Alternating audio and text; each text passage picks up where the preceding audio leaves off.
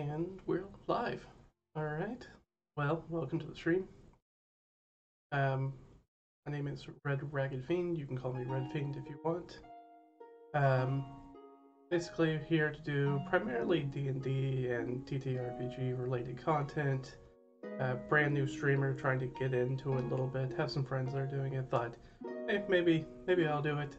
Help me. I'm doing sort of DM prep and working on things in the background, anyways. So it seemed like, well, if I could put it online, that kind of reaches out to more people. People kind of find the content that way. So while I may be new to streaming, I'm not new to sort of content creation. You can see sort of my website down at the bottom. I've been blogging about D&D and TTRPGs and sort of the industry for, I guess, about 10 years, maybe a little over, maybe 11 years now. Um, so yeah, that's sort of the background here. Sort of what I'm planning to do, sort of through streaming, through Twitch and YouTube, and see, if this is sort of content that people are interested in. See if I can sort of transition that content from written to spoken and sort of make it a little bit more interactive. Uh, so a little bit of notoriety, sort of on the content side, not a ton, but people know who I am. People read my articles, talk to people about things. So I just kind of want to bring that over and to make it a more direct, interactive sort of link. So for today, what we're going to mainly focus on, as the title says, we're going to build sort of a sandbox. I figured I'd do sort of a new solo RPG kind of series, see if people are sort of into that content. I've done a big write-up on it over on the blog, so redraggedfiend.com. Go there, you can read sort of the backstory, sort of about not only how to sort of play Dungeons and Dragons by yourself and other TTRPGs, but also if you are a dungeon master or game master, or you're somebody who's thinking that maybe you want to try that out. I found that solo RPGs really help you make that really make that easier, that transition, because it kind of doing it by yourself, putting all that sort of impetus on you to make that content for your own adventures, really kind of transitions your mindset into that sort of DM mindset. So you can kind of start to understand how you construct adventures and campaigns and encounters, so they're fun to play. And the great thing is that you get to battle test it right there, right? You get to make an encounter, play the encounter, and you're like, oh, that was fun. Or you're like, oh, that was kind of a flog. I think I'm going to do something different next time. But for today, particularly, our goal is to create sort of a sandbox that'll be sort of the start for this new solo RPG series. So that's sort of our goal, and the reason we're doing that is because one of the things that's hardest to do in solo RPGs, and especially for new people, is growing momentum. I feel like, and I've heard most people's stumbling steps when it comes to playing D&D or another tabletop RPG by themselves, whether it's because you can't find a group or you just want extra playtime or whatever the situation um, is that one of the biggest stumbling blocks is that, all right, I create the character, now what? Right, and especially if you don't have sort of that DM background, that DM sort of experience, that can be very difficult to just start with a blank page. This is going to kind of show you sort of what I've used, and I've done this sort of setup for both solo RPGs and campaigns I've run. Just sort of the process that I find pretty useful, and I think maybe if you're somebody who's in the same boat because you want to play by yourself, or you want to get into DMing, or you just kind of want to have a better, a more substantial system, sort of a backbone for your DMing. If you feel like you're just kind of throwing ideas at the wall all the time to see what sticks, and kind of give you a structure and a process for that. So yeah, that's it for right now. Of course, if you guys have any questions, you jump in, talk about things. But that's sort of the main things we're going to go over today. Let's see, what else do we kind of have on the docket? Let me make sure that I've got everything down. I think that's sort of the main points. And I follow plenty of creators that are sort of in the space as well. Um, I saw sort of the latest video from XP to level 3 over on YouTube, where they do a little skit about OP spells. Heat metal is one of my favorite spells. It's a killer low level spell in D&D 5e. Always looking for people that have really big weapons or like encased in armor or constructs or anything that heat metal becomes a fantastic tool at low levels to just sort of um, control enemies as well as just deal damage that can't be saved from. It's fantastic spell, one of my favorite. As well, Cloud of Daggers, anything, those sort of spells that aren't the sort of go-tos necessarily for everybody, right? People are like, oh, I want to take Burning Hands or things like that, but there's lots of other smaller utility spells where if you think about it and think about situations that are probably more common than you might think, they kind of show up and you can take care of it that way. Rather than just, always, oh, it's my turn, I cast Burning Hands or whatever you're doing, or Magic Missile or something. Not that I don't love Magic Missile. I love Magic Missile to death. It's always great that, force damage plus no saves, no attack roll. You just do damage, which is always nice, especially if you're dealing with somebody who's hard to hit or an enemy that's got a ton of resistances. Because almost nobody is resistant to force damage and magical force damage. So, yeah, great spell on its own. But let's go ahead and switch over and start talking about sort of the hex map and what we're going to do there.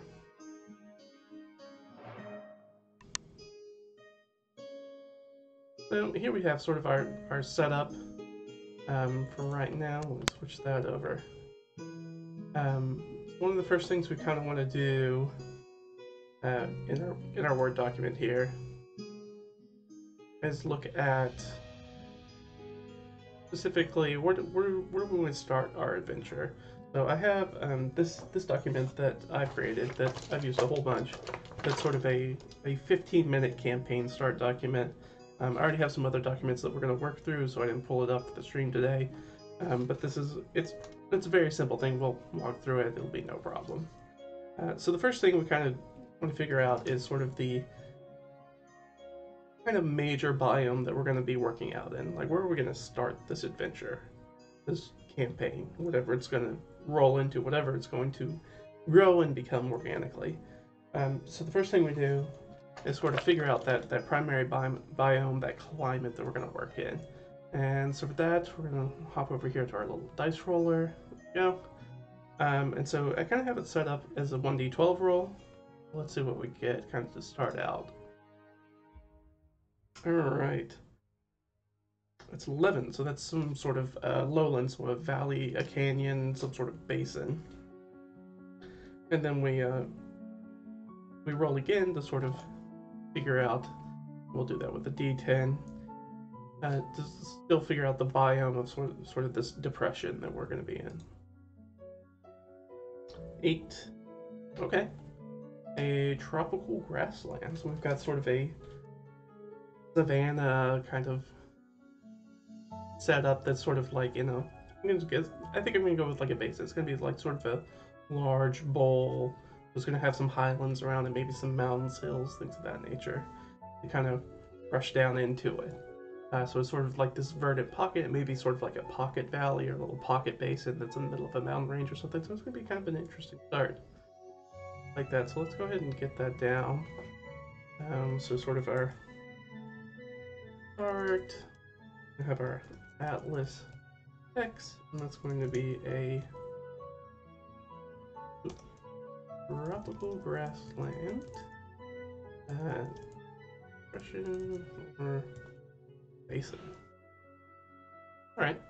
And so to kind of talk about sort of the world building that we're going to be using. Oh, you guys can't quite see that, can you? Let me get that adjusted. Not pulling up. There we go.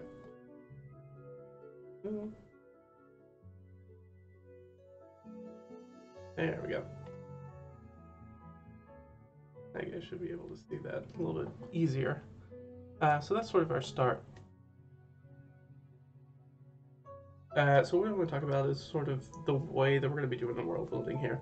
So the world building, if you're familiar with that and doing that for like D&D or whatever, writing books, whatever, um, there are basically two kind of primary approaches. Either you do a top-down approach or a bottom-up approach. With a top-down approach, basically, if you can think about it as like you've probably seen it in movies and TV shows, sort of like that satellite image where you start off seeing the whole Earth and then you see it zoom all the way into like a house and a person. So that's sort of top down. The idea is you start the world building by creating the world and the cosmos, and then you slowly chunk down and be like, okay, so I go from the world to a landmass or a continent, and then to like a country within that, and then or a region within that, and then a country within that, and then a province or a state within that, and kind of keep drilling down until you get to like a local village with fields around it or whatever, because we're doing a very fantasy-esque um, RPG, so that's what we kind of consider like the very bottom local level. And if over on my website, I've been working on this world building process post over the past couple of years, kind of working on that, primarily top down based, right? And then bottom up is basically exactly the opposite, right? Basically, you're like, we're going to start off with a village or our characters' homes, and then we're going to sort of build out, and as we play, we discover more about the world. Um, so there are two different approaches, and what we're going to do here is sort of split the middle. We're basically going to make what I call sort of a lazy V. So we're basically going to drill straight down on one pinpoint level. So we don't need to know the whole continent. We need to know specifically about this spot. We're going to drill that all the way down, and then we're just going to slowly expand up through play. But doing that initial drill down will give us enough sort of context in the world, sort of around where we're starting, that it's going to feel a little bit more cohesive, or at least that's been my experience, that it feels a little bit more cohesive in that sort of process. So we're starting off, and so to do that, it comes in levels, which is basically what I was getting to. So that's the Atlas hex. So that's sort of how my world, top-down world building is set up, is sort of like incremental hex maps. And the Atlas hex map is the biggest, and it's about 316 nautical miles, and we use nautical miles, and that's a whole thing. We could talk about that on some other stream. But basically, for math's sake, we use nautical miles instead of statute miles or normal miles or kilometers, just because the math works out so much easier because it's based off of nautical miles fit directly with degrees of latitude and longitude, which makes scaling between looking at the world view and looking all the way down to like the local view much easier from a math perspective. So we have sort of our start, right? We have our Atlas hex. We're going to build that down.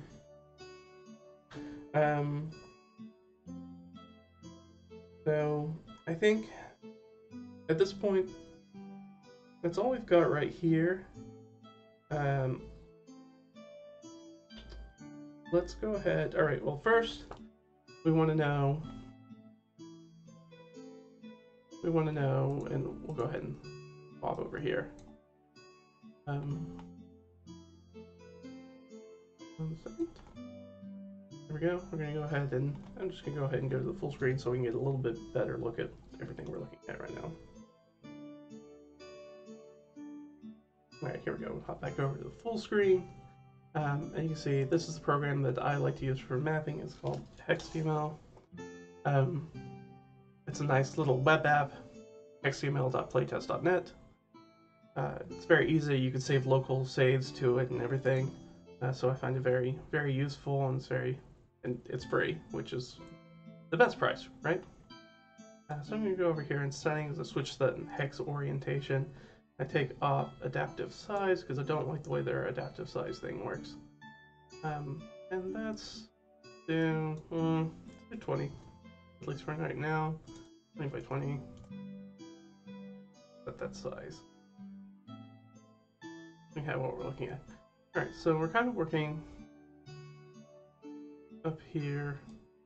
Let's see. So we said that we are going to start off in sort of a basin, but it's sort of a grassland. Grass? Or I like to use the grass color instead of the actual grassland, or everything ends up having an icon on it, which is kind of difficult to parse in larger maps. We'll just kind of dump this off. Well, we only need a few around it, so let's do...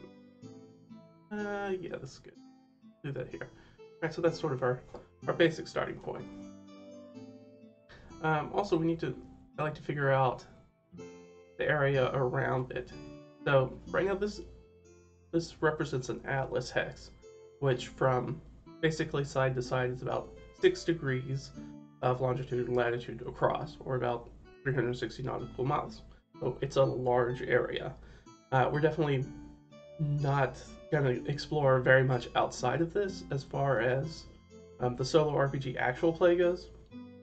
Unless we get up into the higher levels, usually D&D parties don't end up traveling all that much. Certainly not making like 100+ miles overland trip. Could happen, so it's nice to know sort of what's around just in general. But we're not going to worry about that too much.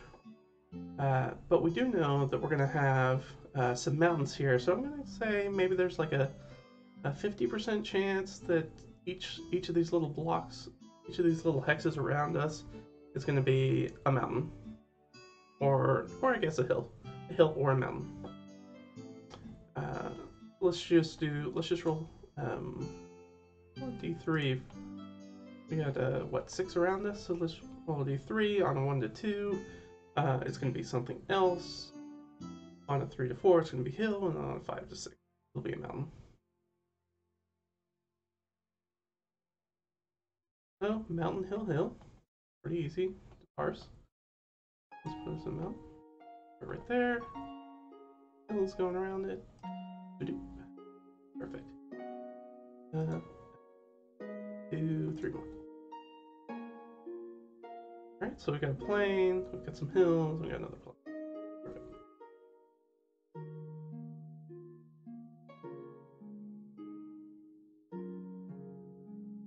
So we can see that sort of like our starting area is sort of couched in this highlands, right? So it's not necessarily a basin, so let's change that. This looks very much like a very large U-shaped valley that's kind of in between a mountain range, or kind of splits through a lowland and some sort of fracturing during plate tectonics or something like that. That's kind of created this sort of rift that kind of runs through the middle, which is kind of cool.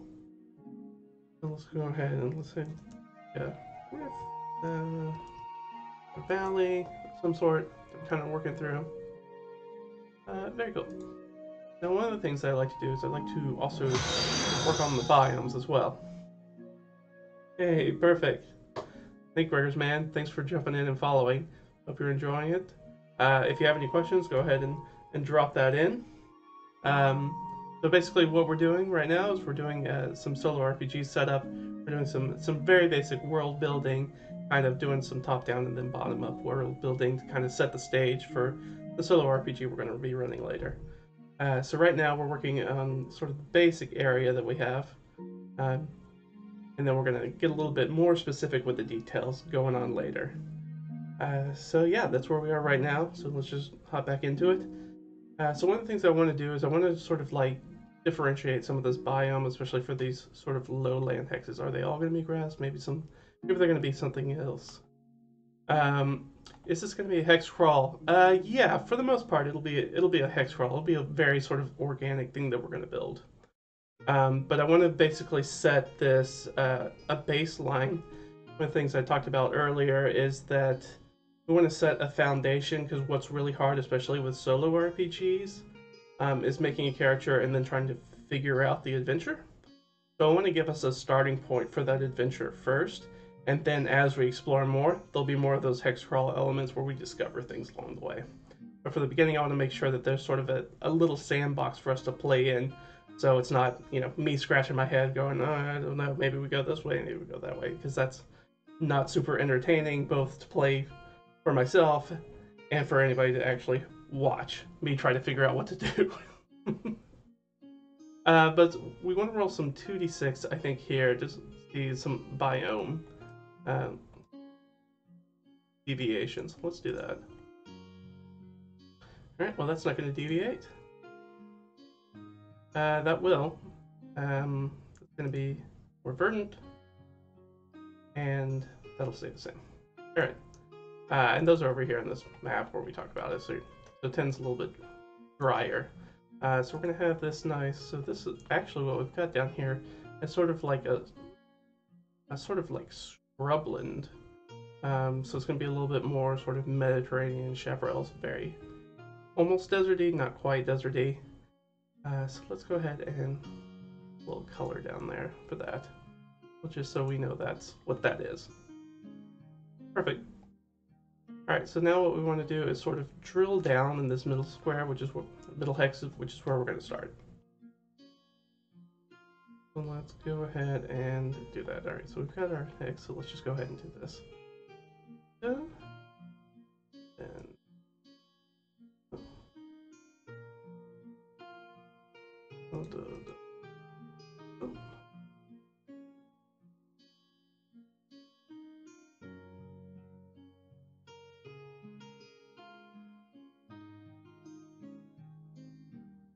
there we go.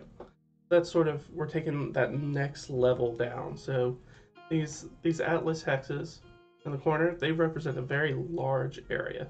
They represent about 360 nautical miles, which is 425 statute or normal miles, sort of across. And we're just doing this to give us some context for sort of the world building going forward. Then we're going to zoom down a level. And we're basically going to figure out... Oh, actually, before we do that, let's jump back over and let's figure out if there is any sort of atlas hex. Let's figure out if there's a big city around here somewhere. Let's hop back. So we can figure that out sort of over here. I've done this so many times. Let's see, what am I looking for? There we go. Sexy. So is this on the coast? Obviously not, because of the center. The hexes around it are, none of those are oceans. So it's not a temperate coast. Is it a land hex? Yeah. Is it a water or ice cap hex? No. Alright, so let's roll a d100. If we get 76 or better, there's gonna be something in there. 19. No. Okay. Just making sure. We don't need to worry anything else about that. So basically those atlas hexes means that there's no sort of like large capital city or sort of major fortification. We're talking about like a significantly large fortification, those sort of ones that are sort of like worldwide known. So we don't really have any of those, which is good. That means that this is going to put us more in that sort of frontier marches area rather than slapdash in the middle of a big city.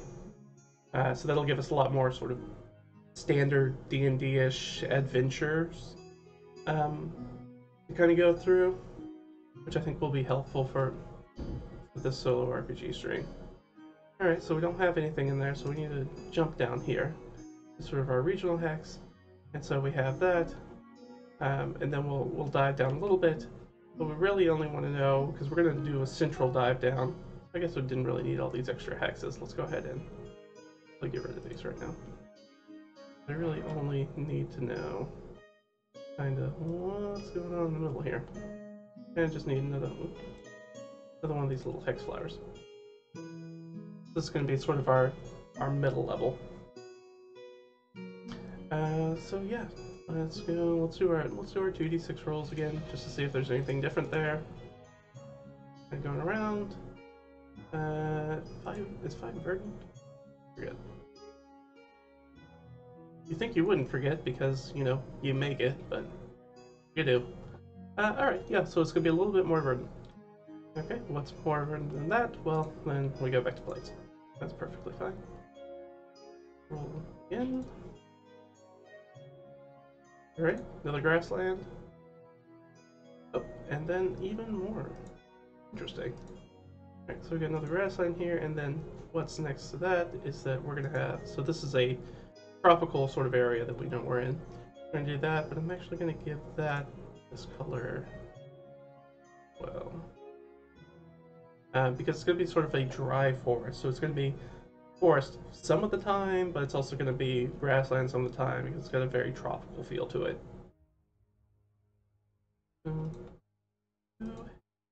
Going. Okay, we got a mountain. It'll be perfectly good. And we're gonna have something that is mine destroyer, right? We have a mountain with our mountain in there. And then we're gonna have an actual desert. Go ahead and use this desert. Right here, we got one more, and then we'll go back to that mountain. There's one little piece we gotta do with that mountain. Alright, and 10, which is twice? Yeah, twice dry. Well, there's not really anything drier than a desert, so it's just gonna be a desert. Alright, so we got desert, desert, desert, and then we roll, I believe it's a 1d10, right? Yep. A 10% chance that that's a volcano. On a 10, it'll be a volcano. Alright, it's a volcano. Good to know. So luckily, we have a little volcano icon. And this is a HexDML. It's a free-to-use sort of web app for making hex maps. I use it pretty often for things on my blogs and my own games. So it's a fun tool. It's not perfect. I haven't found a hex map creator that is perfect yet, but it is good and it's free and it's easy to use. You can make local saves of your maps, which is always nice, and go back to them and load them back up and make changes and save them, load them, which is extremely useful rather than just having to print them out and recreate it every time. So that's it. So we've got our little thing here. Let's see. Is there going to be anything here? Okay, well, actually, technically, we're in the wilds, aren't we? If there's a POI in this wild, so POI stands for a point of interest. Let's see if there's any sort of point of interest in here. Alright, because it's only on a 1 or 2. Let's see if there's 1 or 2. There is? Okay. So we need a d20. What do we got going on here? A 9. Alright.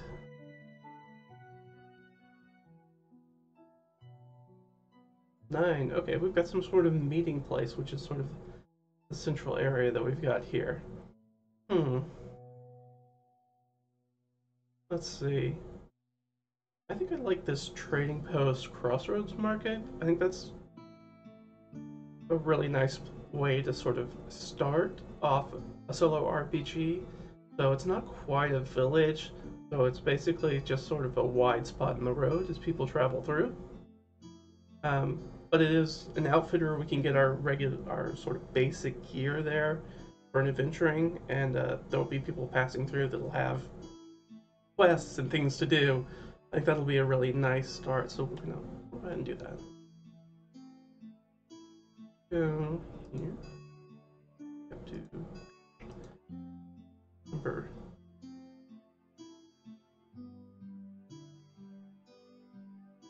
What am I looking for? Or text. This will give us a little overview text so we can kind of see what we're looking at here. So we've got a trading post. Okay. Need to select it first. Select it. There we go. Now we'll be able to see it. We know there's a trading post there. Perfect.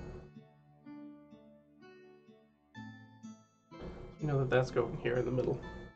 Throw it down real fast right now. We'll do that same thing where we're gonna figure out some biome diversity. We get closer here. Roll those. 7. Perfect. Alright, so that's going to keep us exactly where we are. It's going to keep us where we are. 4 is going to be twice more verdant. Okay. So this does the same, this does the same. What's more verdant? So that's plain, so we're going to have another one of these sort of dry forests again here.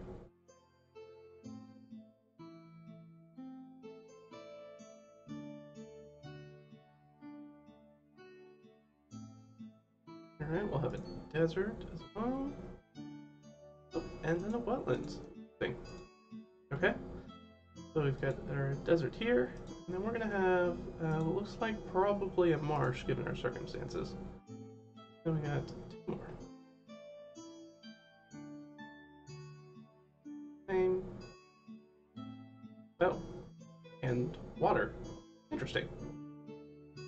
Okay, so 2 on that sort of hex map, I can go over and we can look at it real fast. On this biome diversity, so 2 is always water, and 3 is the wetlands.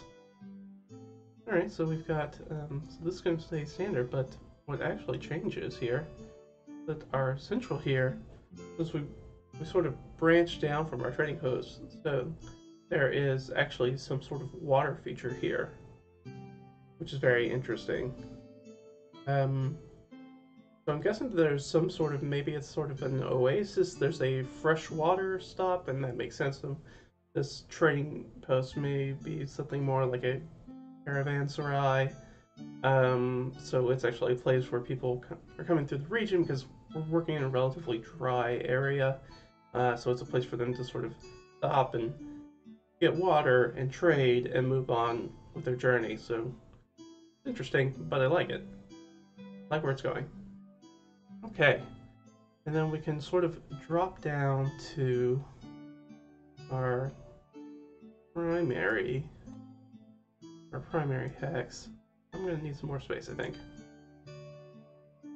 Let's go ahead and edit that real quick. Over here on the right. Let's go 35 just to be safe, but I think we should be. Alright, here we go. Got water, actually, so 3, 4, 5. And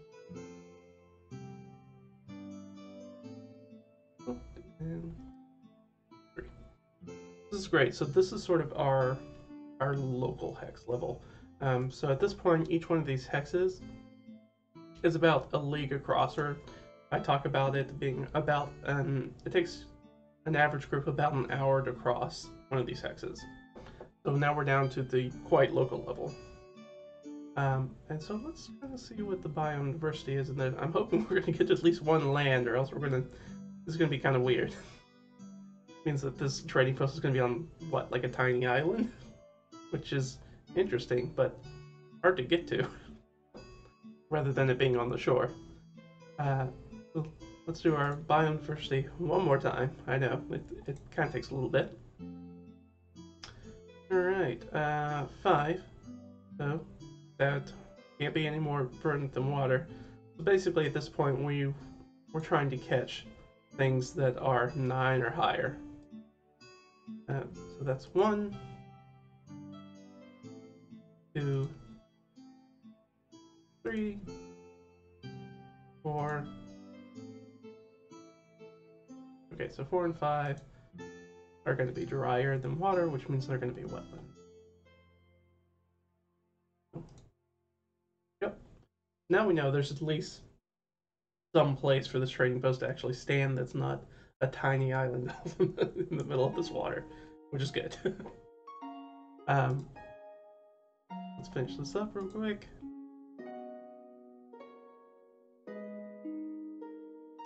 Alright, then we got some hills. Hill over here. Right? Is that right? No, that's not right. So that's actually too drier. Sorry about that.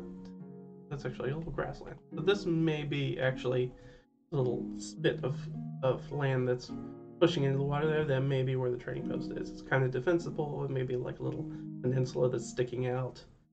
So that may end up being where this trading post that we're going to start all our adventures at is going to end up.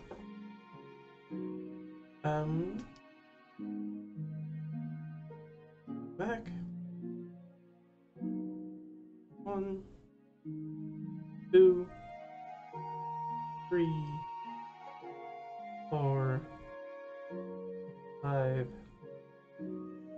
6, 7, 8, 9. Okay, 9 and then. Okay, so 1, 2, 3, 4, 5, 6, 7, 8, 9. And then we had that, and that was a 10, which is 2 dryer again, which means we got another little grass pin down here. Just 2 more. Well, we got a wetland. That'll work. And then we'll also have another little marsh that's down here. That's sort of our start off play area. And I think we can go ahead and let's drop a symbol down here. I think for right now, we'll use this symbol. You can use this little stamp tool to make a symbol, one of the hexes. So I think we're gonna make, I like this one, I think, because it's butted up against dry lands and the mountain.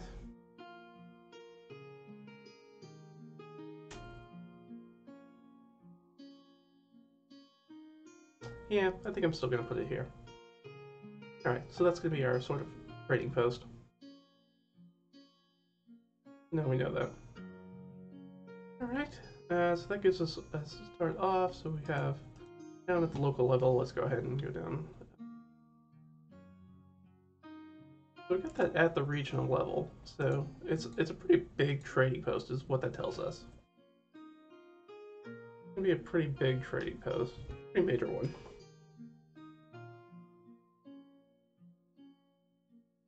And so anytime that we hit sort of a big point of interest, that drills all the way down, so we don't keep rolling for additional points of interest within the same hex. So we know, so that's why we don't need to look at one at sort of this level here where we found out where the water is, off to the left there, because we know there's already a trading post in there, so we don't need to roll for it again. That sort of builds us all the way down. So we kind of know what our central location is, and we kind of know the placement of it, which, if we didn't know that stuff, we do it in here, but we lucked out and we actually got a higher level point of interest, so we don't need to use a lot of this in the sort of 15-minute campaign start document that I have, so we can kind of jump ahead, which is nice. Nice. I guess, take a break real quick while I look this over. Answer if you guys have any questions, anything like that. What you have going on in your life, you know, how are you doing this?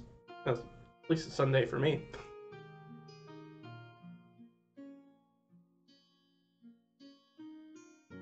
Just enjoying some nice coffee. Alright, yeah, so let us break down.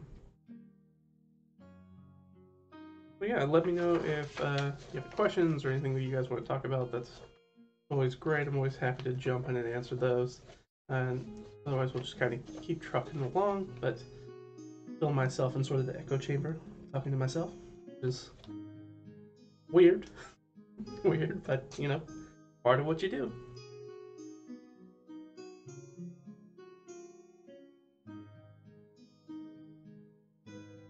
Mm-hmm.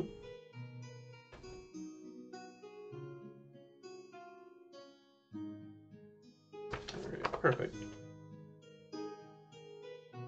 So we're good right now on looking at the hex map, so I'm actually going to hop over and we'll take a look back at sort of a little spot back over here. Pop that up for right now.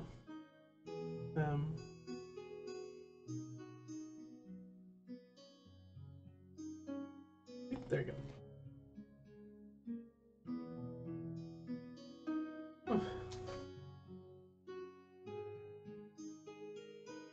So yeah, let's see.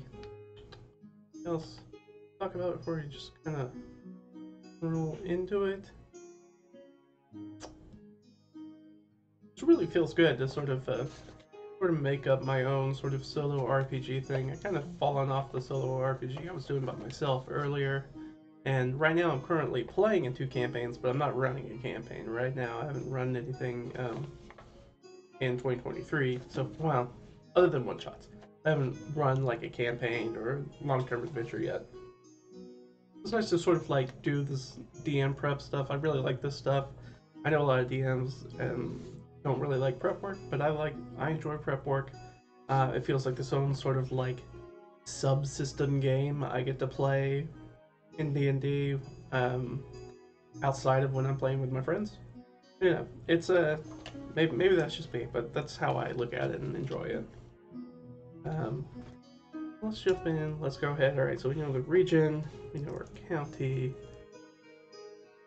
Yeah, it's the same trading post, and then our local trading post.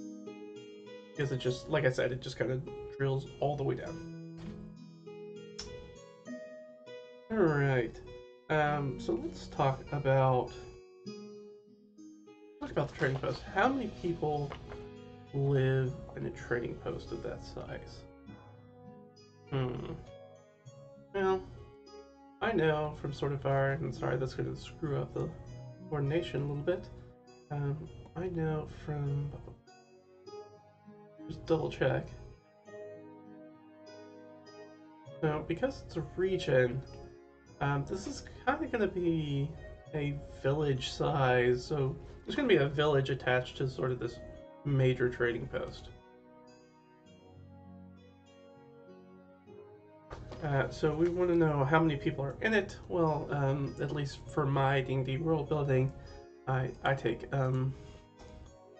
villages to mean up to 1,000 people. So I think we'll just roll this as sort of a 1d10 to sort of figure out the hundreds. Right, 200. So a population about 210. A little low, that would be more of a hamlet size. I'll roll that again actually. Get something. Okay. It could have exactly 1,000 people in it. That's fine. That's fine. I agree with that. That's better. Otherwise, I'll talk a little bit in just a second about why I chose to re-roll that population. We've got population about 1,000 people. So why we do that is because I also use a thing that's called buying power, or BP, to determine what sorts of goods are available in any sort of settlement or anything like this. So the more people you have, the wider variety of goods, and the more people that are available to buy and sell those goods. So if this is a major trading post, we probably want more people in it. So basically what that means is how we determine buying power, which we'll put down here. So buying power is just simply 10% of the population, so 100. And that's in gold pieces. So we can buy anything up to 100 gold pieces at this trading post, and sell anything up to 100 gold pieces. Anything above that, party's gonna have difficulty selling that. So if they come across, a ruby or something that's worth 500 gold, they're probably not going to be able to find somebody at the trading post who has enough gold or has enough, liquid currency to pay for that. That's when they're going to need to search out a larger city. They're going to actually need to go to a city to offload that gold, or offload that ruby or gemstone or magic item or whatever it is. Luckily, having buying power at about 100 gold means that, because we're going to use the 5e system probably for this solo RPG, means that we'll have the opportunity to buy healing potions, which is probably the most important thing for this, when we're setting up sort of a local base of operations for a new campaign for solo RPGs, having the ability to buy those sort of essential goods. That also means that they're going to be able to buy most armors and weapons, right? And obviously, they're not going to be able to buy plate armor here, but they will be able to get things. I think scale is 75 or 100 gold, so we should be able to pick things like that up if we end up being somebody who wears heavy armor, because we don't know who the characters are going to be yet. But that gives us the ability to buy probably everything we need. And you know what? We've hit about an hour in the stream, and I think that is. I think it's a good place. I think for right now, before I get too much into sort of building everything out, I think we're gonna take a short break, uh, get a new drink, use the bathroom, and I'll be back very shortly. So stick around, be back. If you want to drop some questions in there, I can hit those up when we get back. Otherwise, just give me a few minutes and I'll be back.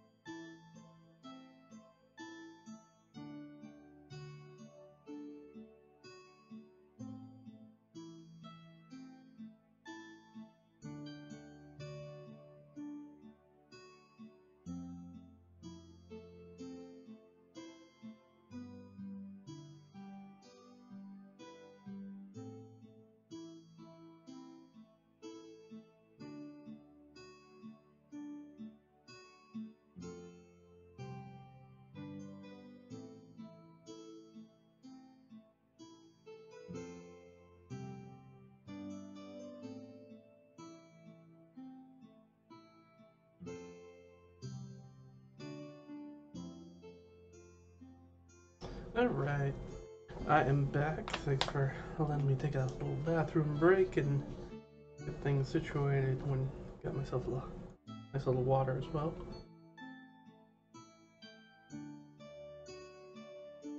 So one of the things I wanted to show off just while thinking, so this is actually my DM's notebook, I guess folder, not actually a binder. Um, it's got some useful stuff in it.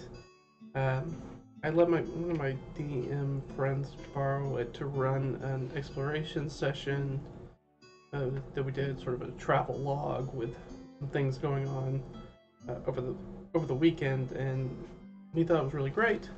Obviously, I think it's useful because it's mine and I made it. uh, but if you're interested for like more information about like how to make one of these things and things like that nature, you can hit the website. All that stuff's on the blog at redraggedfiend.com. You can see that down sort of like below. But just kind of wanted to give it a little shout out if that's the sort of thing that you're interested in doing, more DMing and things of that nature. But without further ado, let's go ahead and just kind of jump back in. Alright, so we did our population and buying power, so we know sort of trading post. What's a good name for this trading post now that I'm thinking about it? Probably something Oasis related, perhaps, since we've got a nice little water source that we're working with. I think this trading post. Let's go ahead and add this. Be our trading post. This is sort of our starting area.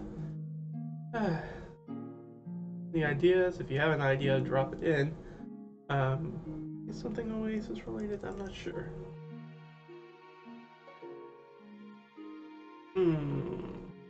Maybe Split Valley. Since we have sort of, looking back at our map, we had that sort of hills on one side and mountains on the other side, and we know that sort of the overall theme was that this is sort of in a depression, so maybe this is maybe like a Split Valley Oasis. That seems good.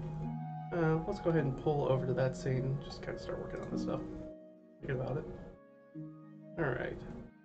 So yeah, let's make this like Split Valley Oasis. That probably sounds boring, but you know, in my defense, most place names are extremely boring. Right? It's just how we are. They're usually named after people or a feature or what the place does. Right? The places that are named something something town, something city, right? It just kind of tells you directly what it is with some sort of identifier, right?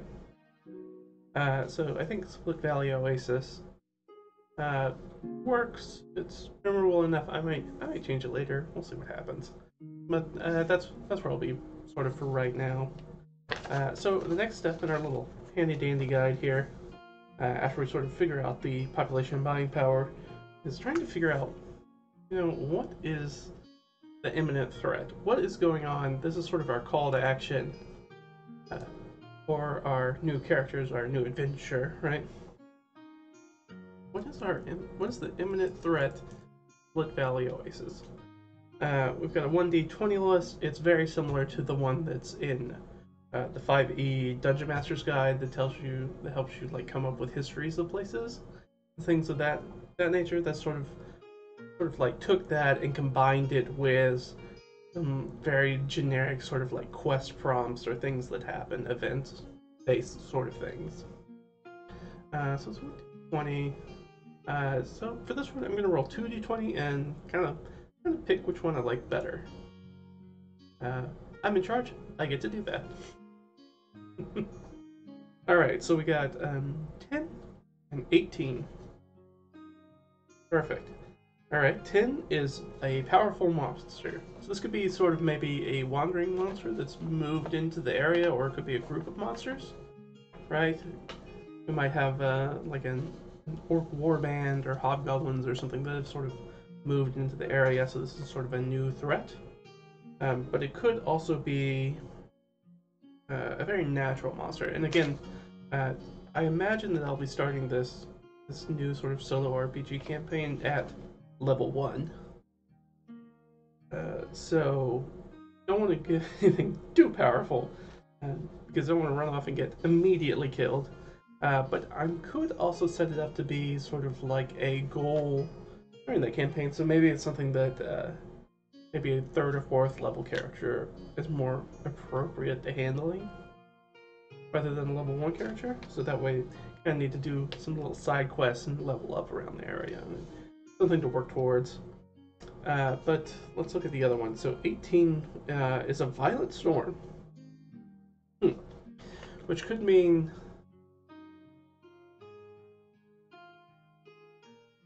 that's a really good way to kick off a campaign, is to have a violent storm just sort of rip through an area and just sort of have to survive it or find safety. That's a pretty good way to start off. That's a very immediate call to action. Um, or it could be dealing with the fallout of that. Trying to, help survivors search rubble, do things of that nature. Especially if that violent storm is not natural, right? Could be a really mad druid that did something, or some sort of arcane problem that's happened, or maybe some divine judgment. We don't know exactly what that violent storm is. So I like Violent Storm, but I also like Powerful Monster. I like both of those options. I could maybe combine them, right? A Violent Storm that's leading to a powerful monster? Or because of a powerful monster? Oh, maybe some sort of elemental? That'd be kind of cool. Maybe some sort of rogue elemental, something that's sort of gone out of control on a rampage. It seems kind of cool. I think I'm going to go with that. Maybe it's an elemental, maybe it's a druid, maybe it's some sort of spellcaster, but I think, yeah, for now, let's go. Sort of the imminent threat is, we'll have a storm.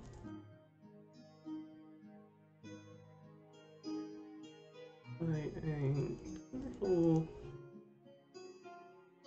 monster that has moved into the area. Right, so that wasn't here before, because, right, it's our call to action, something that's just now happening.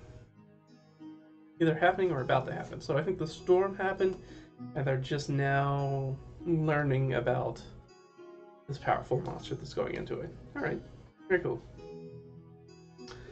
So after that, we need to do our VIP NPCs. The VIP NPCs are sort of the movers and shakers of this trading post area and sort of the village that takes part of it. I usually like to do 3, which gives us a pretty good spread. It gives us some people to work with, sort of right off the bat. It gives us some people to interact with, characters that we know aren't just sort of like a random stable boy or whatever. So for that, and they'll have quests tied to them. I have this very wonderful, probably can't see it up on the camera, but a 1D100s NPC sheet that makes this very easy to roll on. I've used it a lot. It's in this guy right here. It's in this DM's Finder, just because it's got, when you just need a random NPC, it's really useful, and it's got way more than 100 in it. Most entries have anywhere between 2 to 6 actually in it. But let's go ahead and roll and see what we get.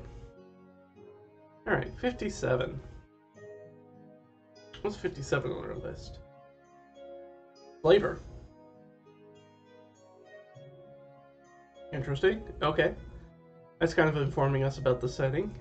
So slavery might be legal, might not be illegal, right? Maybe this is somebody who's passing through with slaves or looking to enslave people to take to a slave market. So it may not actually be legal here, or it might be. They'll give us some good world building stuff that we'll kind of figure out more while we're building the character and see what sort of adventures we want to take part in. See if we want to do some sort of slaving liberation thing, or if this is just a background thing that's just kind of culturally understood. But let's find out who our other 2 people are. Alright, 38. A farmer or a miller? Well, there's not interesting thing is that a farmer miller doesn't necessarily work for this setting because we don't have a lot of farmland, right? We're basically at a large oasis, a bunch of marshland around it. Now there is stuff that grows specifically in the marshland. And actually, we have a marshland right next to. Actually, no, we can make that work. We can make that work. Yeah, we can make that work. No problem. So I'm going to say that this guy, right, this farmer, but he's an important farmer, so he's fairly well-to-do. It might be more of a sort of like plantation kind of owner, or just because they are a mover and shaker in the community, right? That's all we know as far as VIP NPCs goes, that they are movers and shakers in the community at large.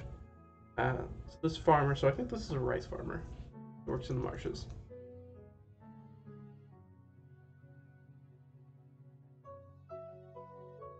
Right, and we got one more.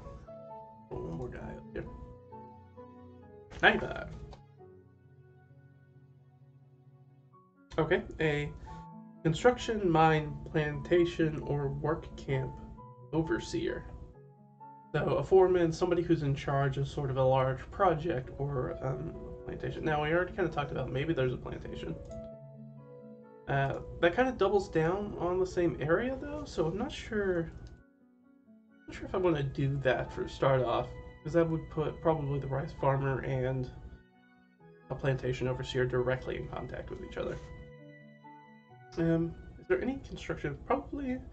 I mean, right where we are, right next to mountains. Right? We do have some mountains that are relatively nearby, not immediately nearby though. Well, I mean, we have the volcano, but that's still kind of a ways away. Like a week's journey away, so not sure if I want to do with that. So that one maybe doesn't work quite so well for us because I don't know what construction project they would be working on here at this oasis and trading post. I mean, they could potentially be trying to make a bridge across it, but I don't know. That one doesn't quite sit right with me for our situation, so I'm gonna roll again. All right, that's 0-1. So number 1, a scholar or a sage. That's pretty easy. So yeah, we'll put down probably a sage of some type. Okay. Those are sort of our 3 NPCs for right now, and right, we'll build more into them later. We're just trying to get things down for the moment. In addition to that, all right, so we have our 3 NPCs. So each of these NPCs is going to have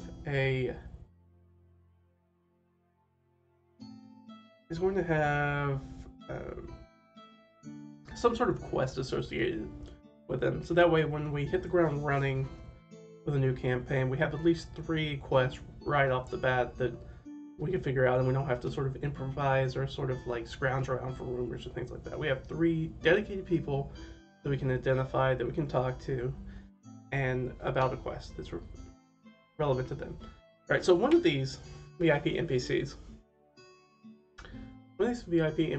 is basically the person that's in charge of the trading post.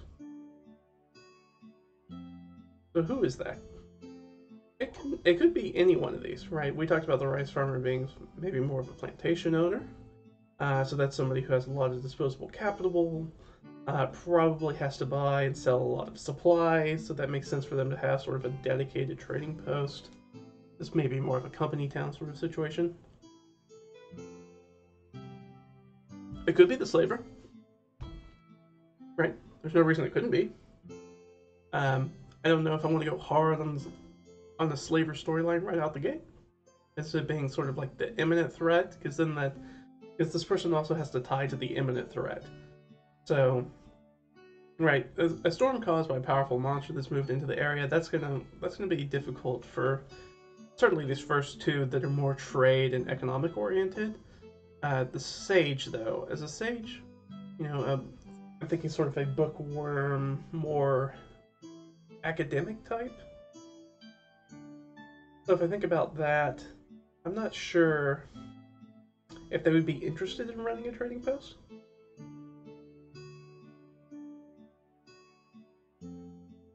But because I don't think they're going to be interested in running a trading post for too much, I don't think that that's probably... Maybe I'll split it up. I think the Sage sounds like the sort of person who would be interested in a powerful monster that causes storms. So that would tie them to the imminent threat directly. Is sort of our primary quest giver out the gate. But I don't think it makes sense for them to be the person who's in charge. I think it makes more sense for one of the others to be in charge. Well, that kind of leaves me stuck. So I think this one's tied to the imminent threat, but I think one of the other two guys is in charge.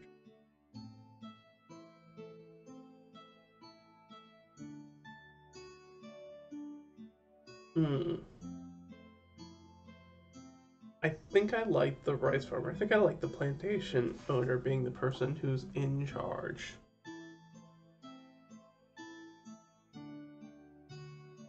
So I think that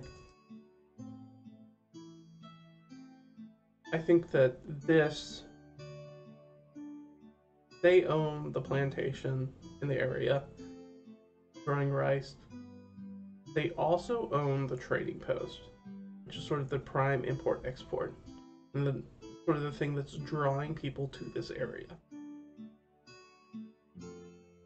So I think I like that. I think I enjoy that. I think that's what we're going to stay with. And I think that that person is definitely going to have interest with the slaver and then possibly the sage. Right? They're going to be cross between. There's going to be reasons that these VIP NPCs talk to each other and conflicts that they're going to have with each other. I think it's pretty easy to come up with, right? Slaver, you're on a plantation that requires a little labor. Is that slave labor? I don't know yet. Maybe or maybe not. But I think our sage is tied to the imminent threat. I think they want to know more about the creature. And maybe they want it to stop, but maybe they don't want it to be killed, which could be an interesting... Maybe they want it not necessarily...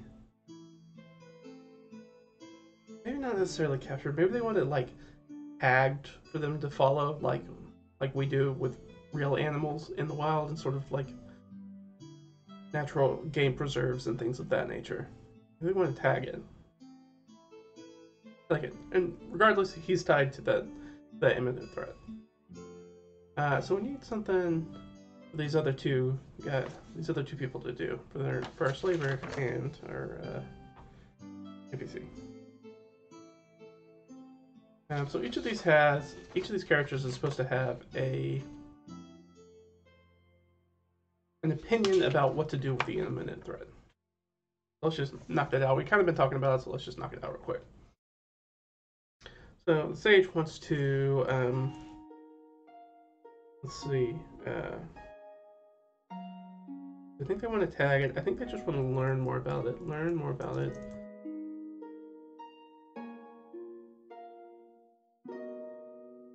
Monster.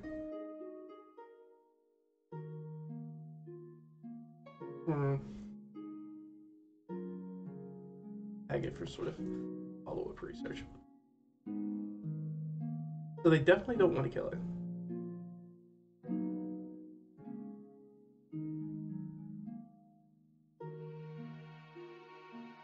I think they just want... I think our rice farmer, our plantation owner, just wants the monster to be gone. That's what they want. They want the monster to be gone. I'm going to say that storm probably did a number on sort of their crop yields on their crops, and they're pissed off about it, and they want this monster gone. Any means necessary, as quickly as possible. Right, so they want gone fast. Any necessary. I don't think they care. And I think that the slaver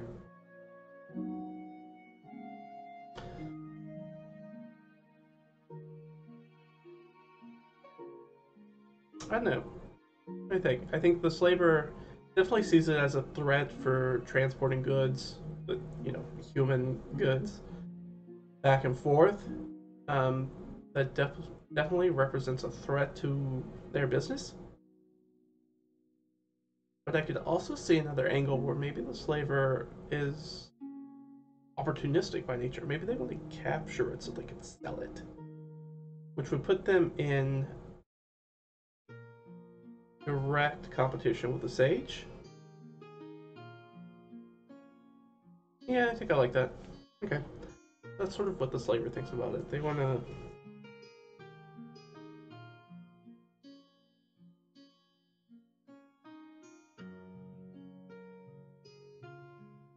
I like that.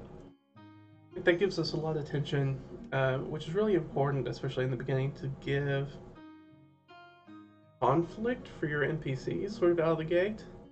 Uh, at least in my experience, it's a lot easier to do that.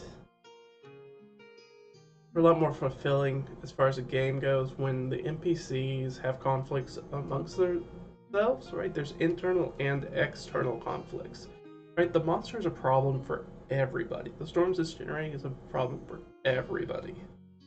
But these people, and they're the most important people in the area, do not agree on how to deal with that threat. Our slaver wants to capture it, all right? Which puts them in direct conflict with the sage, who doesn't want to capture it. Right? They want to keep it alive. Right? Both people want to keep it alive, and basically relocate it, so it's not detrimental. And the rice farmer is the person that wants it gone fast. And the fastest way to do that is probably kill the monster. So if the slaver and the sage hem and haw about it and continue getting fights over it, the rice farmer's gonna get really upset because every day that they're not taking care of this monster, it has the potential to do more damage to his way of life, right? To his capital, to his fields, to his people, to the trading post, to his business and livelihood. I say his, but we don't know if it's a him yet. I think the rice farmer wants it good. So I think that there could be a conflict there because I think the rice farmer could potentially hire someone to just go and deal with the monster. And right, because the rice farmer is the big kahuna, right? They're the person who's in charge. Right. At the end of the day, it's their call. And it's really up to the slaver and the sage to sort of do their best worm tongue impression, and give their advice and be like, no, we did this other thing, and that would be good, and right, so that sets it up, and really any of these three could hire RPC to deal with that threat. So there'll be a decision to make, which is always good. Like, who do you go? Is some sort of ethical thing. Or maybe, right, they're each going to offer probably different rewards for what they want done. There's a potential that they could collect rewards from both the rice farmer and one of the other two. For taking care of the quest, so kind of double dip. Maybe that'll get them in trouble with one or the other. Depends. But yeah, I think that puts us in a very good spot with them. All right, so we know that the sage is taking over the Imminent threat, but we need a couple other sort of side quest things. What then these other guys do? Slave and the rice farmer. So I have a lot of different sort of adventure quest generation tools that I use, but I want to keep using this document because it's what I have in front of me. So I'm just going to roll a couple more d20, I think, and let's see what's going to go on for these guys. It's another very useful way to sort of use this tool is, even though it's a 1d20, and you can use this is just sort of basic advice for DMs or people playing solo RPGs by themselves. You can take any table that's a one dice roll table, right? Whether that's a D100 or a D20 or a D4, roll on it twice, use whichever result works best for what you want to do, or you can combine them together, which is what we ended up doing with the Imminent threat, right? To make it a little bit more interesting and make sure that you don't always end up with the same thing all the time, because that takes you from 20 options to 20 by 20, that's 400 options, right? 400 distinct different, and still that's assume you still have to interpret those 400 independent results. So you could, right, you could get the same result 2 or 3 times and come up with different ways to interpret that. So, right, it goes from 20 different objects into, you know, hundreds if not thousands, which is, you know, a super great. You can use a very limited resource and get a lot of bang for your buck out of it. Alright, so up back. So we're looking at the slaver. We're looking at 14, which is plague or illness. That seems like a very, very important one for somebody who deals in human trafficking, right? If you're... It's like a rancher with their livestock getting sick, right? That's a big issue. It's a major issue. What is 6? So 6 is foreign occupation, which is interesting.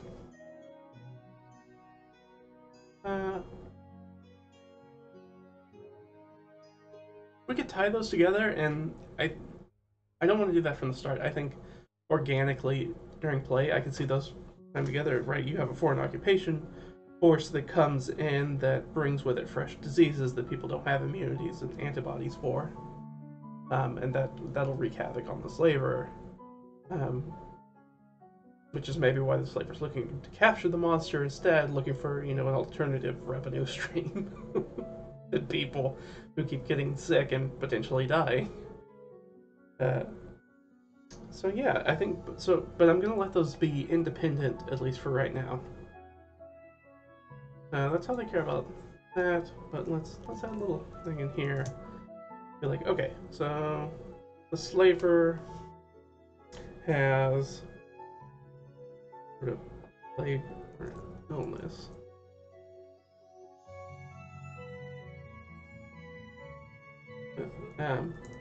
Seems callous, but we'll call these people merchandise rather than slaves.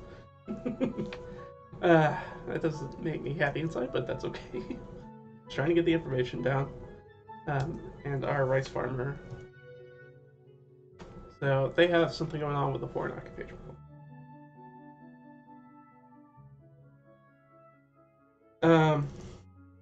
It could be requisitioning, right? Which I think is probably common. So anything that's beyond sort of like new model army, quick history lesson, I guess.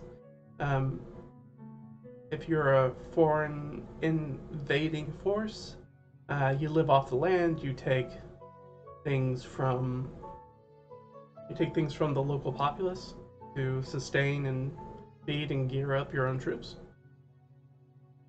That's very, very common, especially you know, pre-modern times. So I definitely think as a large rice farmer, right, you own a rice plantation, a foreign occupation is a big thing because sometimes they'll pay for it, other times they just take it. You know, if they're nice, they pay for it. Or if they give you a price and you don't accept their price, they just take it anyways. And they may take more or less, or it's very complicated, very, very human thing. But yeah, I like that. Gives them a lot of interesting things to play off. So we're already in this small area, we've got a lot of stuff going on, which is what we want for sort of this starting sandbox. We want lots of individual threads for us to pull and unravel. We've got that now. All right. And these are related to, so each of these quests is related to, the other 2 quests are related to a nearby location. Which makes sense. They don't technically happen right where the trading post is.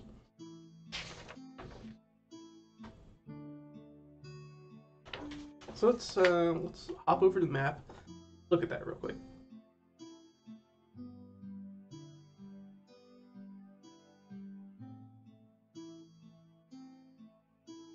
So now here we have our trading post. Let's go ahead and a little thing for that.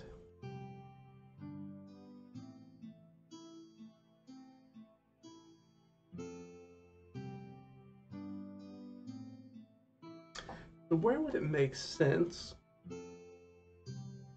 for it? Right, it's not a trading post, it's a trading post. Yeah. Trading post. Make that little correction.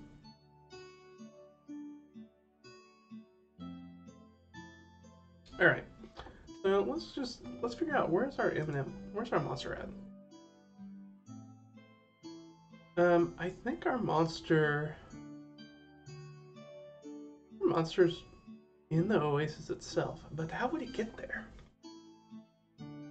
Well, if it was it was elemental in nature, it would just be created? Let's drop it right in the middle. I'm gonna deal with that later, but I like that it's here. So we're just gonna drop that monster icon in the middle, and that'll be our imminent threat monster. So this could be a monster, it could be an elemental, it could be some sort of aquatic or amphibious thing that's moved into the area that has some sort of random control over water. It could be, we talked about a druid earlier, it could be a druid that's sort of hiding out somewhere. Remember though this hex itself looks like it's just a water-based hex. Remember that this is a league across.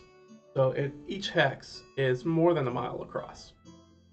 So there could just be a tiny little island out there that some mad druid has hermited himself up on. And he's like, I'm gonna make a bunch of storms because I hate people, and motivation we don't know yet. But it could also be an elemental or something else that's just found its way here. It could be something that's come down from the mountains, because obviously this basin has to fill some way. So that water comes from somewhere, which could be surface water or it could be underground. We got those mountains around us. You know, things come down, sort of like panning for gold. Maybe it's something that's deep and dank from within the mountains nearby. Maybe even from the volcano, something the volcano's disrupted, and maybe that's why the monster's mad. Don't know yet. We gotta figure that out later. But we have that, and we also need a place, so we need a place for our occupation force.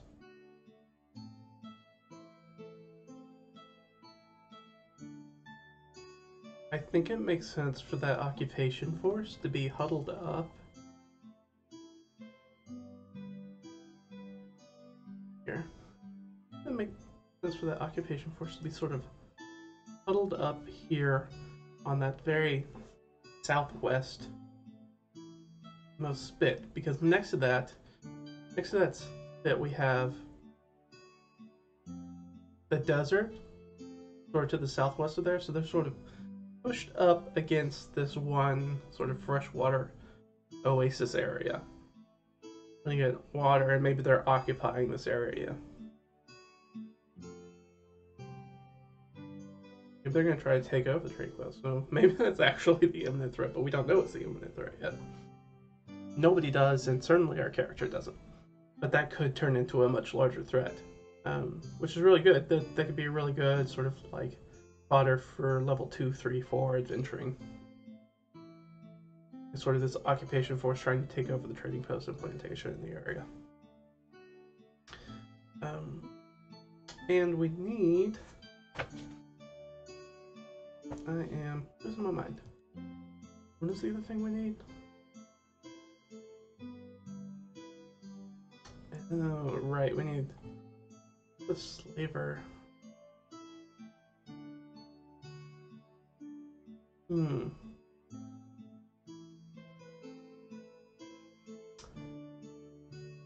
Okay, well, my assumption is...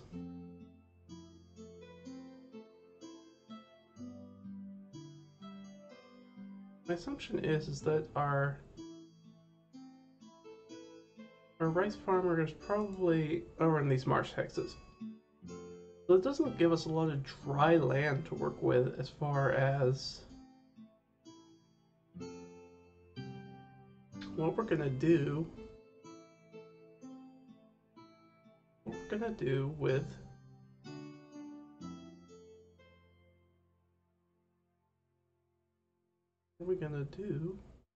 these slavers? Where's he ending up his people? This is probably not at the trading post. I think that makes it way too easy for people to get away or find, you know, sentimental people who will help them. I think he wants to isolate those people. He and presumably a slaving crew keep a better eye on them, but there's just not a lot of area to do that.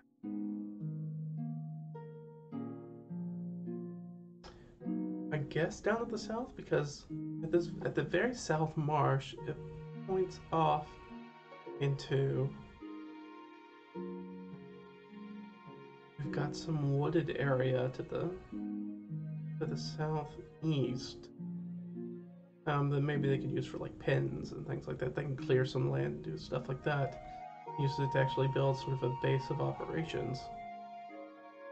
It would also keep them out of the desert. Or we could go to the northeast. I think. Well, when I can't decide, let's roll. So let's say, are they going to be in the northeast? Or are they actually going to be outside that starting hex? So maybe the slaver's not something we deal with immediately, right?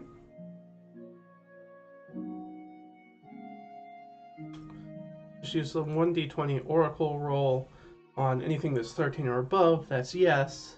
Anything that's 8 or below, it's no. Anything that's sort of in that 9 to 12 middle range is yes or no, but. So we got a yes, so yes. Let's just say, how many squares to the northeast? Just one, okay. We can do that. No problem. Alright, so we know that. We'll just make that square real quick. And kind of stick out here, so boop, there it is. You know, just to do what we're supposed to be doing. 2d6 real quick. 4, okay. So it would be twice more verdant. Okay. Is that right? Yes, 4 is twice more verdant. Alright, so we went from sort of a scrub area to the grassland, so we have that, just like we were talking about, we have that sort of dry forest, which is exactly what we're looking for. And so that's going to be sort of our slavers camp.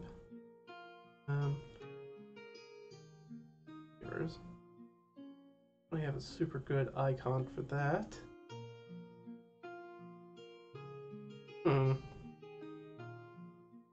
We'll just leave it as a question mark for right now.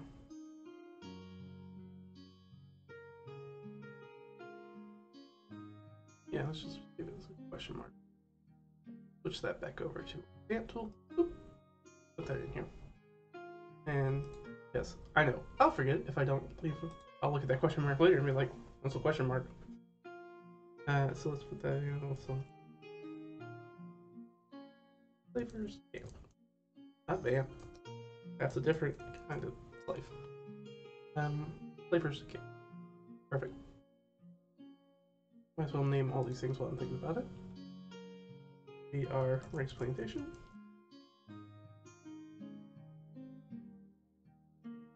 And then down here, I mean, I feel like monster icon, we're going to know what the monster icon means. Monster icon means monster. But down here, we're going to do foreign occupation.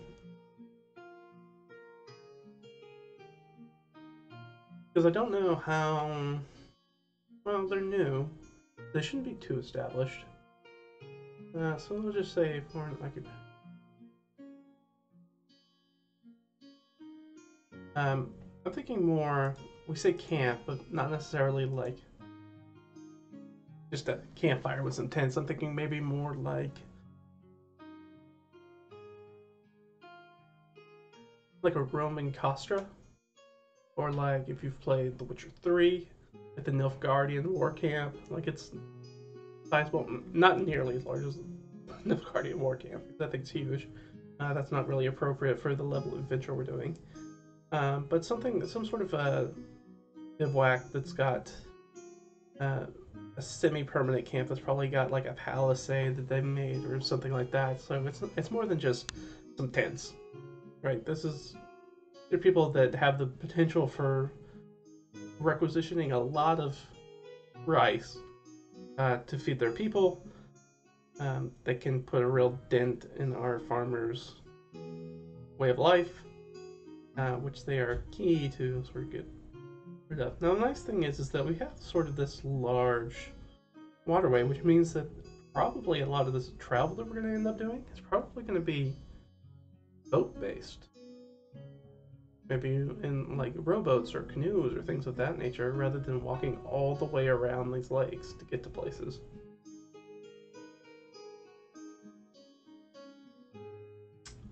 It'll be interesting.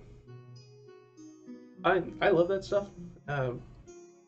As a just sort of personal story, I've done backpacking with sort of multi-week canoe trips. Um, so I enjoy that stuff, and I love bringing like experiences that I've had, um, and camping and backpacking and doing those sorts of outdoor stuff, and sort of bringing that experience and that sort of thing to the table. It'll be really interesting because it's a really good way to make exploration and just basic travel more interesting, because it's more difficult to just get to places when you have to add some other mode of transportation other than your feet to the mix. That'll give us a lot of things, especially because a lot of this transportation, if we do it by boat, has the potential of brushing up against that monster that we drop down right in the middle of this lake, middle of this oasis. So that could really wreck things. So no wonder this is an imminent threat. This is something that people are like legitimately dealing with all the time. So great. I really enjoy that. All right. So I want to finish off by making a few other sort of local locations sort of in the surrounding area for us to go to. And then we'll go through all the biome stuff at this point. I think we're running a little bit long, so I'll probably wrap it up after this. And I'll work on sort of fleshing out the details and doing that other stuff sort of later. But it gives us some additional points of interest of places that we can go and people we can talk to, and places that can be related to the quest that we've laid out, as well as any additional rumors and other stuff that we want to pull into later. Or if we flub things up, or like PC really screws something up and needs to like leave town in the middle of the night, it's nice to have an idea of like, oh, there's a place you could go. If I needed to do that sort of in the middle of the session. So let's do that. I mean, to the northeast, we already have the Slavers Camp, so we don't need to do that one. Let's sort of do our southeast, and these are, these are just more D20 rolls. 9. Okay, some sort of meeting place. Oh wait, how far away is this? Yeah. Meeting place is 5. Alright. Here's all we need to do. We need to do like, what are we gonna use for meeting place?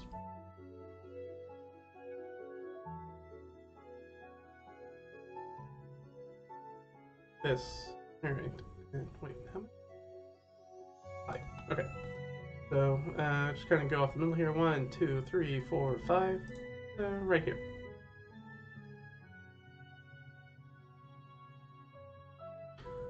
So I don't know how to get there or what's in the way first, but we do know that this way is a meeting place.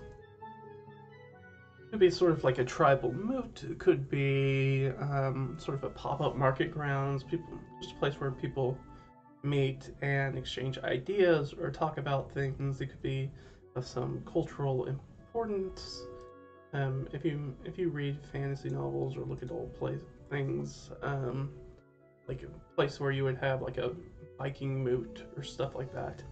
It's just a place where people come together to meet up and discuss issues. They may pass judgments. They could do a lot of different things. All right, what do we got to the south? Oh, 20. Some sort of hazard. Also 5. Okay.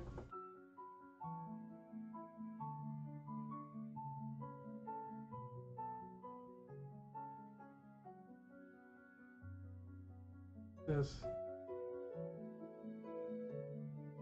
guy. Actually, this guy. All right, 1, 2, 3, 4, 5. Let's put that here. Oop. And write ourselves a little note for it so we can remember it later. That is going to be some sort of hazard. I don't know. Could be natural, could be magical. We don't know yet. And you'll come across that a lot if you do a lot of solo RPGs or just if you're a DM prepping for session. Like, just put the minimum amount of information you need to it. And as that becomes more important, we'll flesh out the details of it. Like, I don't need to know if this hazard is, I don't know, some sort of natural hazard. Could be like a wildfire or something. Or if it's some sort of magic thing. Maybe it's some sort of anti-magic zone or something like that. Could be some sort of supernatural plague or who knows. So we don't need to know that at this point. We just need to know that, hey, the hazard that way, which could be adventures for later. 1. Okay, we got a settlement. And grab our little icon, and that is 7 away, so 4, 5, 6, 7. Okay, so that's way over there.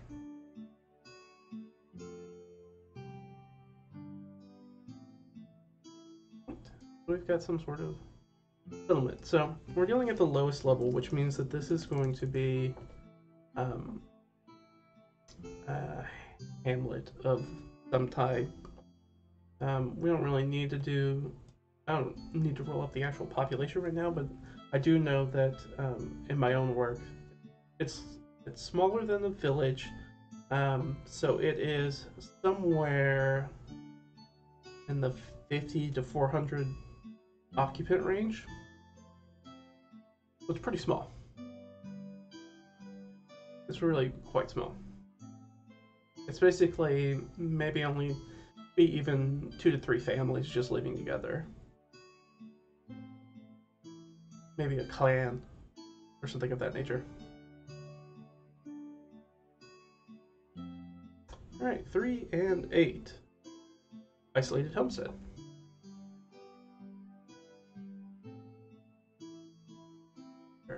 Little guy right here. That was 8 away, so 2, 3, 4, 5, 6, and 8.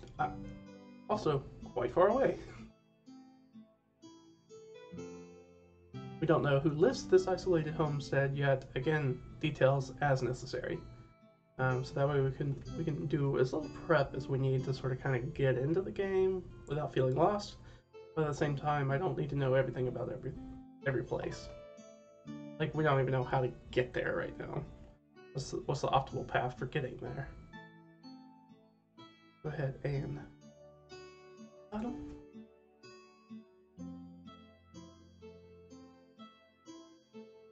Homestead. I'm gonna say isolated settlement. They're all isolated settlements. We're in BFE. Fantasy BFE. Alright. And our final one, another 20, another hazard. Do I want to do another hazard? I kind of want to mix it up, the start at least. 5. Okay, the travel haven. Also 8. Everything got really far away. That's okay. But now I know if my PC really screws up and needs to get away, they can probably go to this travel haven. If I could tell you a little bit more about what a travel haven is. I won't drop our little thing in. I don't have enough room to do that.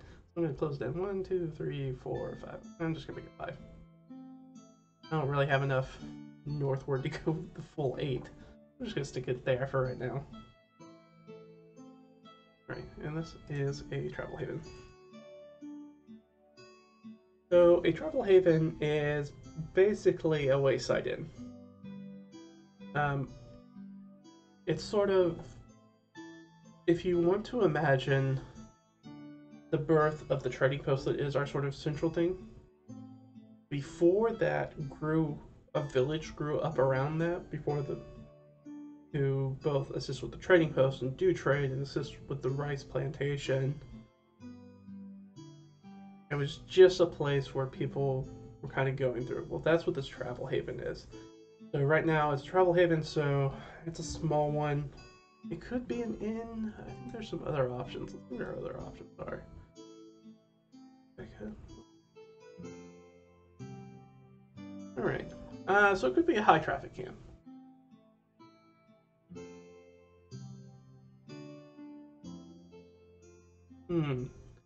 So I want it to just be a straight inn. I kind of like the high traffic camp better. Because we've already established this is a relatively remote area.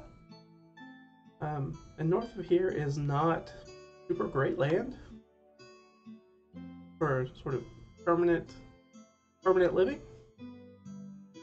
But we also have another fortification camp to the south. And we do know a lot of trade comes through here, so I think we'll just leave this. So this is probably an inn. We don't need to fill that out right now. But it is probably an inn. Probably, we're already talking about it. Might as well put it in there. Make it official. This is Traveler Inn. So over time, assuming that like this trade route continues between the trading posts and other places to the north, if we look at that sort of atlas on the far top left, we see that sort of it comes out of this sort of split valley. Maybe it goes back out into a more broad sort of plains area, or maybe there's more desert that's going on over there. But it does make sense that sort of we see travel kind of coming through north to south and south to north like that. So I think it makes sense that there's travel in there. And assuming that that travel continues to go as the trading post is more prosperous, as the rice plantation is more prosperous, what starts off as a traveler inn now, it's just sort of an inn by itself, can grow itself into a hamlet, into a village, maybe even into a town or a city in its own right,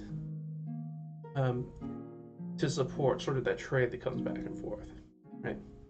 That's good because it's only what 1, 2, 3, 4, 5, 6. It's only technically 6 hexes away from our current trading post, or our current base of operations, which makes it a really good sort of length.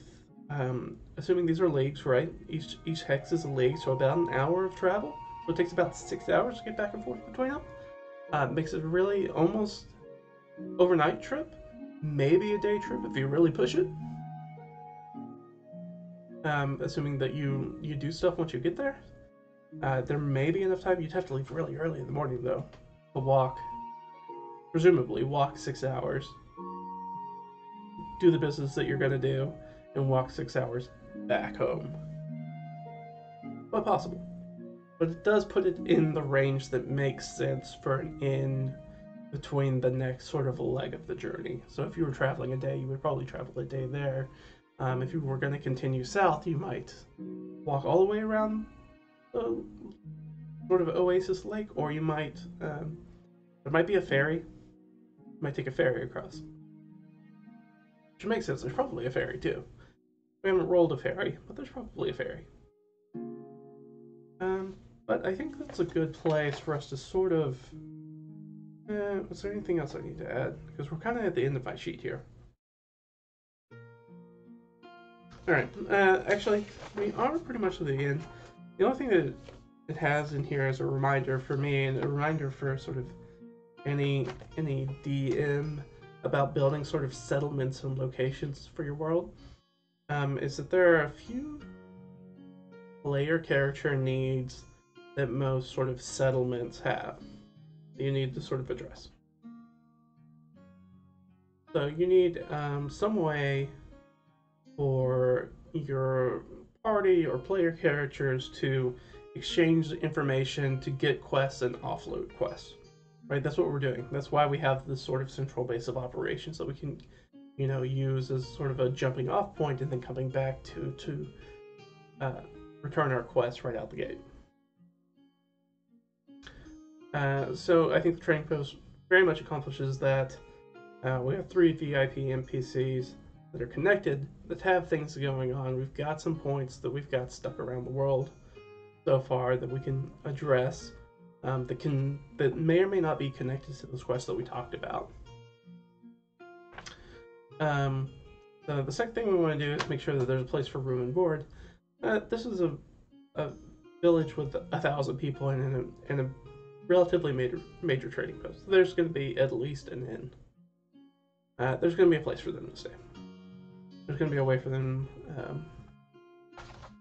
There's going to be certainly a place for them to get hot meals and to have a relatively safe place to sleep in a bed with a locked door.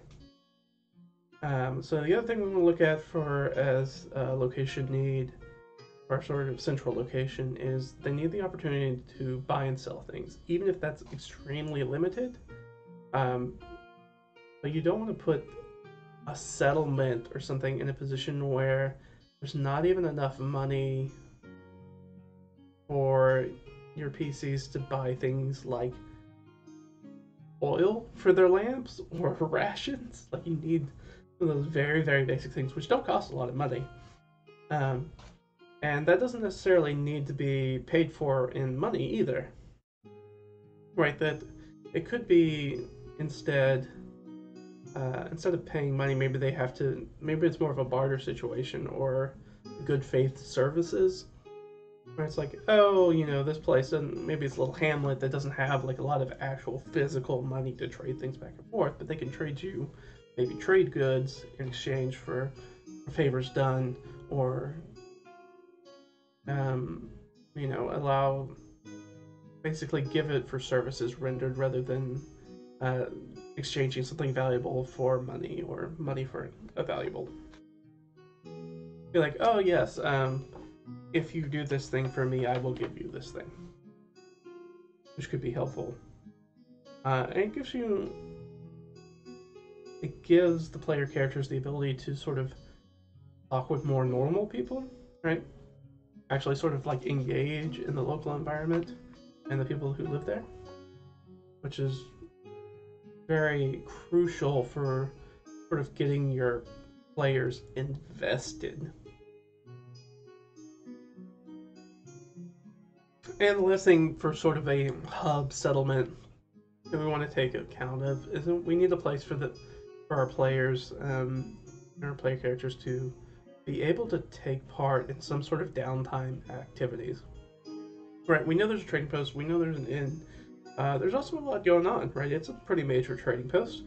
Your players would be able to spend time trying to get items crafted, to try to buy and sell magic weapons. They could try to find some of that, and they might not have too much success because, again, this isn't a city. It's still like a village. It's a large village, but it's still a village, even though it has a pretty major trading post. But it also gives them the ability to work on trying to learn proficiencies and places to level up that makes sense. But yeah, that's sort of what you're looking for in sort of like the hub settlement when you're starting off a new campaign. Or at least that's what I try to build for that. So it's sort of a self-contained unit. So basically when you set up all the disparate pieces, so that way the campaign can just kind of run itself. But yeah, I think that's it, and this seems like a really good place, I think, to just sort of wrap up. So let's go ahead and put this aside and just hop back over here. Alright, well, thank you for stopping by, for hanging out, for getting things done with me. It's been been a learning curve. This whole thing's going to be a continual learning curve for me. Brand new to doing the whole streaming thing, so hopefully it's entertaining enough. That's my hope. I had a lot of fun doing it, more fun than I thought I would. So that's always good. So that kind of gets me juiced to do this again. Let's see. Right, we've got the socials down there. Hit me up on Twitter. Give me a follow. Follow the channel. I'm gonna try to stream. I'm still trying to figure out the schedule right now, but I think I'm gonna try to stream right in this sort of block, sort of in Sunday afternoons. That's sort of the best time for me. I may do some improvised streams, may go live improvise throughout the week, as I have availability and stuff to talk about, or stuff that I want to go over.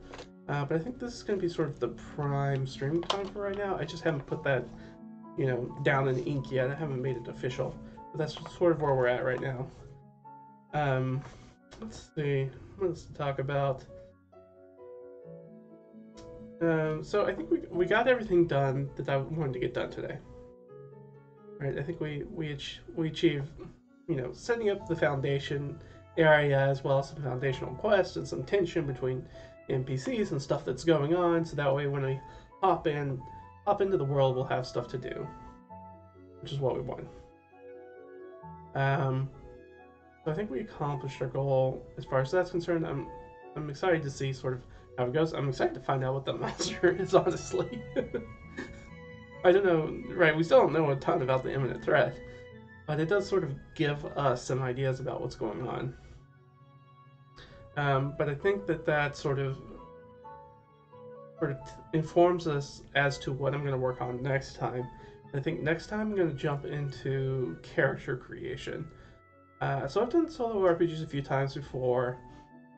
I think it's a lot of fun. And I think you'll find it a lot of fun too if you enjoy talking to yourself. If you're okay with that, then you're probably gonna enjoy solo RPGs if you have that ability to sort of like entertain yourself in that sort of way. But with some people watching, gonna be a lot more fun. I think it'll get some feedback on there and help me make some decisions, especially if I get stuck on something or I'm not sure what to do. But I think next time, now that we kind of know about the starting setting and like what that is, we're informed a little bit about the people and the rules. We'll have to figure out whether the character's okay with slavery or not. We'll find that out real quick, and maybe that'll inform us in sort of like a larger cultural idea as to who's okay with slavery and who's not. But that does sort of give us a jumping off point so I can kind of figure out who it is. I may make, in the next stream, depending on time, I may make a sidekick as well. I really enjoy the 5e sidekick rules, and they're really, really useful for doing solo RPG content. Because, right, D&D, at the end of the day, the way the D&D classes and everything are set up, it is a team game, right? It's a cooperative team game. Right, you need just like if you were playing WoW or something else like that, right? You want tanks and damage dealers and controllers and healers and buffers. And so when you only go in with one character, you only kind of fill one of those roles. Maybe, or at least until you get to probably 3rd level, and you can take sort of an archetype, so that allows you to sort of like dip a little bit into another thing, right? You can be a fighter that casts some spells, right? So that kind of gives you some of that arcane background. But it's really helpful to have a sidekick character or multiple sidekick characters, a cast of sidekick characters that kind of come in and out of the adventures that help you account for those things that your character's not good at. Not necessarily, at the end of the day, they're sidekicks, so they're not full player characters, so they're not going to feel the limelight most of the time. They're going to put you in a position where you are hopefully not going to run into a dead end because you can't do something, especially when you're doing a lot of improvisation. Like if I decide to run a fighter, and that fighter runs into